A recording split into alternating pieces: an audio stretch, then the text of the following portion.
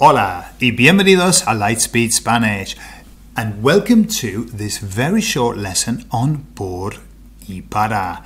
Who has problems with por y para? Just about everybody. Why? Because we don't have two different words for for in our own language. That's the problem. We have no frame of reference. And so in this lesson we're going to look at a very specific way that por and para is used. So let's start off with a quiz. Take a look at this quiz. There are 4 sentences, 2 of which must use para and 2 of which must use por. Which ones need para and which ones need por? If you need to look at these sentences a little bit more, just pause the video while you read them. So let's talk about por and para.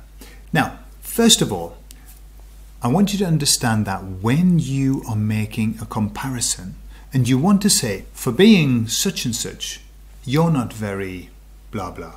When we use that kind of for, we are making a comparison. For being this, you're not very this. Yeah. That for, how you're going to remember it is this word comparison. Comparison. Because when you're making a comparison like that, you're going to use para.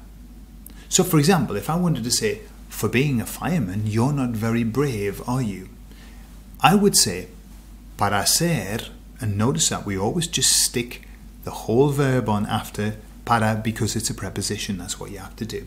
Para ser bombero, no eres muy valiente, ¿verdad?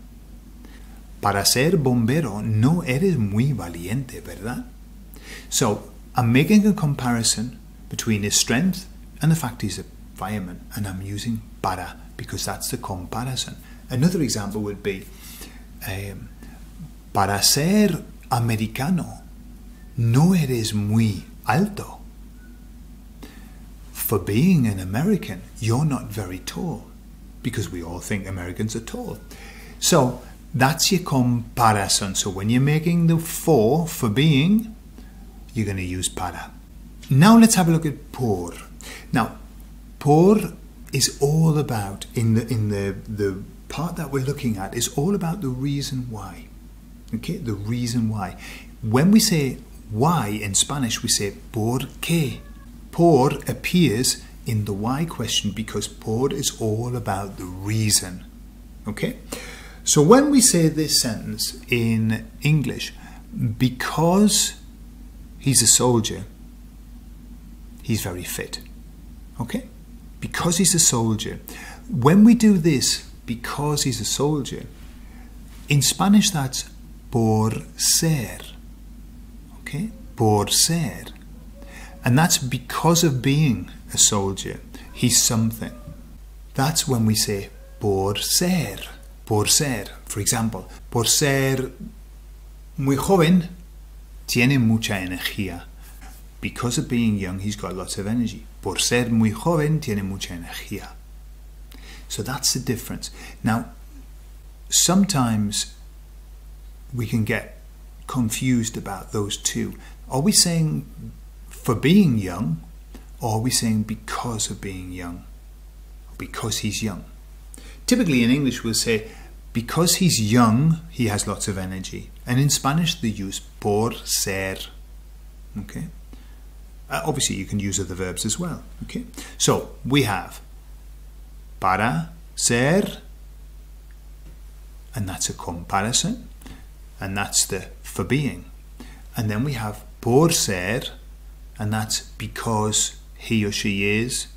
Okay, so that's 2 ways that we use por and para that are very similar, but they're very different when we use them. So in a moment we'll go back to the quiz and we'll give you your answers.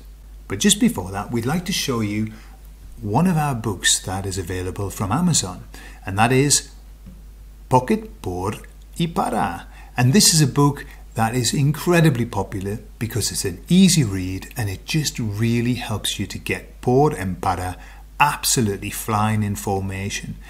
This book's available from all outlets of Amazon. So now let's answer the quiz. Which 2 of these sentences needs to have por, and which 2 of these sentences needs to have para? Well, if you've listened to the lesson, I think you'll know this. So, for being a man, you aren't very strong. Well, that one is a comparison, isn't it? And so we're going to use para. And that sentence would be, para ser hombre, no eres muy fuerte. And what about the next one? For being a teacher, you don't like people very much, do you? Again, another comparison. And so we use para. Para ser profesor, no te gusta la gente mucho, ¿verdad? Para ser profesor. And then what about the other two? Because of being a man, you are strong. Well, now we've got a because of.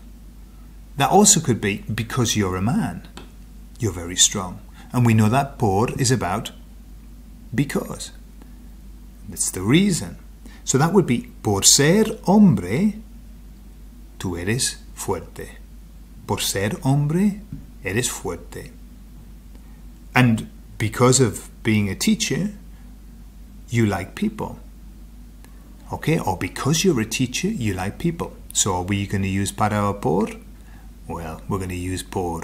Por ser profesor, te gusta la gente. Por ser profesor, te gusta la gente. So there you are. I hope that's been valuable. That's just a little snippet of what's available with por and para. But as they say, from small acorns, great oak trees grow. So, hasta la próxima vez, chicos. Muchas gracias por estar con nosotros. Hasta luego.